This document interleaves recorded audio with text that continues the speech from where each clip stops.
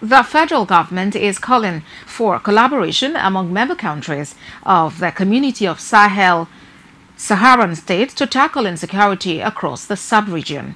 The Minister of Defense, Mansour Dan Ali, made this known while addressing journalists on the 7th meeting of the Ministers of Defense of the Sahel, Saharan states in Abuja, stressing that the federal government of Nigeria is open to working with all member countries in this regard. The minister says the meeting will promote cooperation among member states in tackling thorny issues. Kikelemo Kiri tells us more.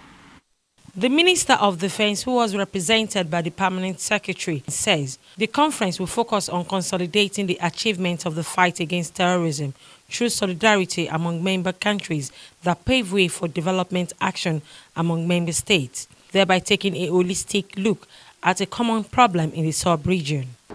Crime has no borders.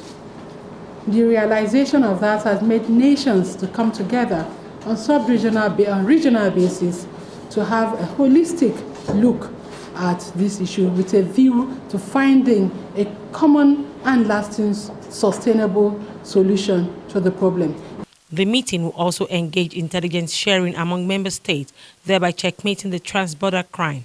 These regional organizations, of course, are to tackle common problems through intelligence sharing, experience sharing, all of it to ensure that we checkmate the trans-border crimes in whatever forms.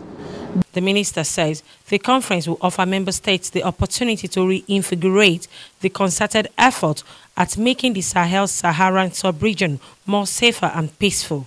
The Community of Defense Sahel-Saharan was established on the 4th of February 1988 with the aim of tackling cross-border crimes and insecurity in the sub-region. Kikelemo Okeri, Core TV News, Abuja.